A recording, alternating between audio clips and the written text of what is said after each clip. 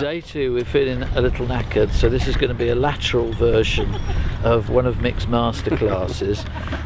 I've always been interested, we're looking at a priory here, you think of abbeys in the countryside, and I have a sense that some of these huge estates that went with these places were one of the kind of defining factors in the English landscape, because they were often huge owners of land, that's right, lots of money, and they developed estates.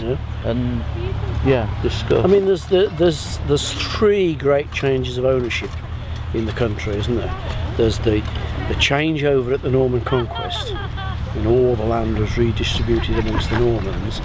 There's the dissolution of the monasteries, when vast areas went from ecclesiastical ownership into secular ownership, the new Tudor yuppies basically. And then there's the early 20th century breaking up the big country estates, knocking the big country houses down, redistributing the land. Then that's the three great changes in the last 1,000 years. And I think one of the things few people realise is just how much land the church owned. Yeah, probably 25% of the country, although that includes bishops' land as well. And of course there's a large percentage of the population in the monasteries, or in some way working for them, connected with them or whatever, as stewards and servants and so on. And how did they acquire the land? How did the church get land? What was the... Well, the normal arrangement is that some sort of aristocratic family grants a piece of land to a particular group of monks or a particular monastic order to establish a new monastery on the site. And you might say, well, why would they do that? Why would they give that land out of the family into somebody else's ownership? And of course, what was expected to be a perpetual ownership, they didn't know the dissolution was coming in 300, 400, 500 years' time. They were in effect giving that land forever. It was going out the family. What were they going to get out of it? And of course the answer is they were hoping to save their souls in hell by having this group of monks or canons or friars or whatever they were saying perpetual prayers, masses and so on for them while it's they like were an alive. Insurance policy. It's like an insurance policy. So while they're alive and then while they're dead, because the monastic belief was that you went to purgatory where you were judged and you decided whether you went to hell or heaven. So if you had people saying masses and praying for you, you would hope to keep out of purgatory and certainly keep out of hell. And then, so very often the land is left for the ancestors and their predecessors. And I've got a memory of a discussion, I think I had it with you, about the fact that often people gave poor areas of land, but suddenly the monks, the church, discovered sheep. The sheep could utilise the poorer land, and suddenly the churches became rich from wool. Is that some sort of cockeyed? That's quite a wobbly version of it, but there's certainly an element of truth in it. I mean, it's a mistake, I think, to think that these monks, nuns, whatever, were after rubbish land. They would be very pleased if people gave them a good quality estate.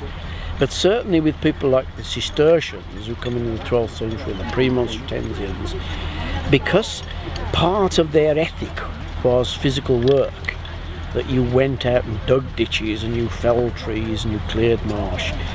If they were given land that was pretty inferior, their lay brothers in particular, which is another aspect, would set about taming it. And that was free labour. And it was free labour, and you know, in some cases there were, you can only describe them as armies of lay brothers who couldn't read or write, but had physical strength and a lot of skills like drainage and tree felling and all the rest. And the church, on the basis of this essentially free land, free labour and wool and various other things, began to get quite rich. Immensely rich.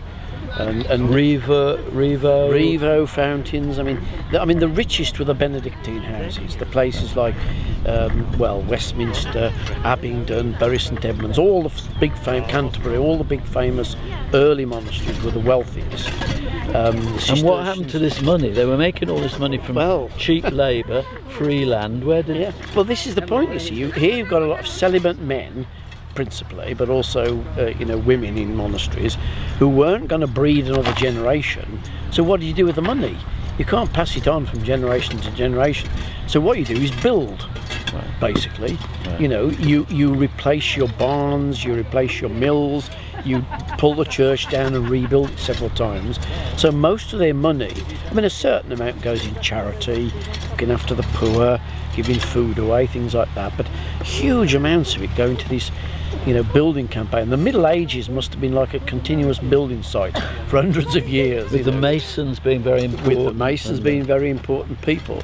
But even so, you see, by the time, just before the dissolution, Thomas Cromwell, working on behalf of Henry VIII, carries out this thing called the Valor Ecclesiasticus in 1535, which is the value of the church. Henry VIII wanted to know how much the church was worth. And by the church, we don't mean one little building, we mean with a capital C.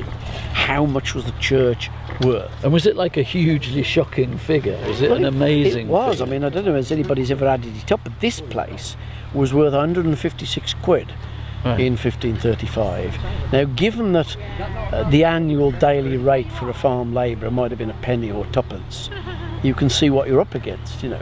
And the wealthiest abbeys like Glastonbury and Westminster were worth knocking on for 1,000 quid a year, which is, you know, today's billions, really. And one of the things we usually do in these circumstances is I ask you to kind of describe what this place would have looked like to Victor, so Victor can do a drawing. We've got to do that, haven't we? What do you think of when you see the inside of this place? Stained glass windows? Gaudy. Beautiful building, tall building? Or? Well, probably tall, but probably highly coloured. Right. I mean, you mentioned the window glass, which they would have had by We've the had end, some, yeah. and we've had bits of it. Yeah. But they did paint these places up, you know, with gaudy colours, Yeah. so that what would look very tasteless to us. And bear in mind what these people's lives were like, the mass of people who lived down here and might have visited it. The brightest thing they saw in their life were flowers. You know, everything else was dull browns, greys, greens, whatever. Somebody talked about going into one of these things almost for the average peasant, living a rather, like almost a psychedelic experience. Absolutely. The colours of it, Absolutely. and the music and the And then smoke. you have the music and the incense and all the rest of it. And you mentioned this morning when we were talking about it, I said, you know, this huge building, and you said only 12 people. And Yeah. there's a reason for those 12. Yes, it's emulating Christ and the disciples, so that your normal complement is an abbot and a prior, or an abbess, whatever, and 12 inmates, if I can call it that. And would there have been music in a place like this? Probably. I mean, it must Plain have. song or what? Oh, well, yes, because they'd have had to sing the services, and I mean that's the part of the business of the 12, because you get less than that, and some of these places were down to 2 or 3 by the time of the dissolution.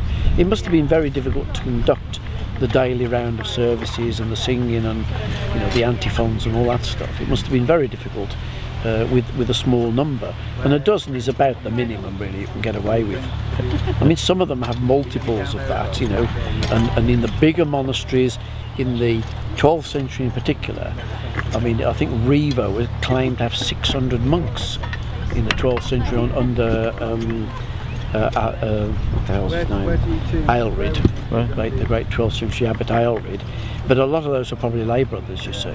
And this situation here, these priories, these abbeys, was repeated all over the country. Yeah. Landowning, Yeah. earning money from free land, really, and hundreds of them all over the place. About 800 altogether. Yeah, and hugely important, because this was the places that saved your soul. I'll finish with it now. Yeah, you know, you needed this place for these guys to eventually get to heaven, really. They were your key. And East Anglia and Essex are a very good example of this, because there are large numbers of small priories, so that almost every landowning family, certainly by 1200, had got one of these little priories on its land where they were being buried, and where the monk's job, or the canon's or whatever job, was to just keep the services going, keep the prayers going. And I think it's Crouch who says that there was really no land left.